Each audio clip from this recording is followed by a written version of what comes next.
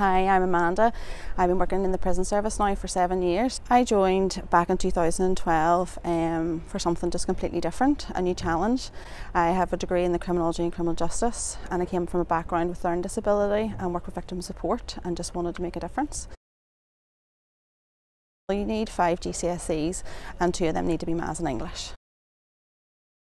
Part of my role involves managing the visits complex, and that's basically to ensure the prisoners are getting their visits with their families. It's reuniting families and as well as keeping that relationship going to help support them and be concrete for the rehabilitation.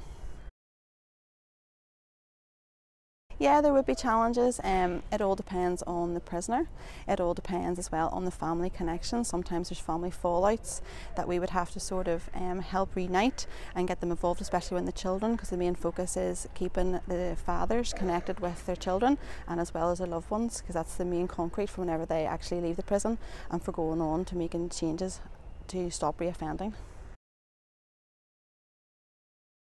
I enjoy talking to these guys. There's the banter, there's also the team that you have around you and the staff. It makes your job worthwhile, and it just takes that one time or that one interaction with staff or the right programme set in place for that individual to realise, I want to stop coming to Maghaberry, and then you see the change and we can help then positively engage with them and put them in the right steps to not coming back into Maghaberry. Accept the challenge. You don't have to have an amount of qualifications to come here. If you're a good listener, you can talk, you can interact.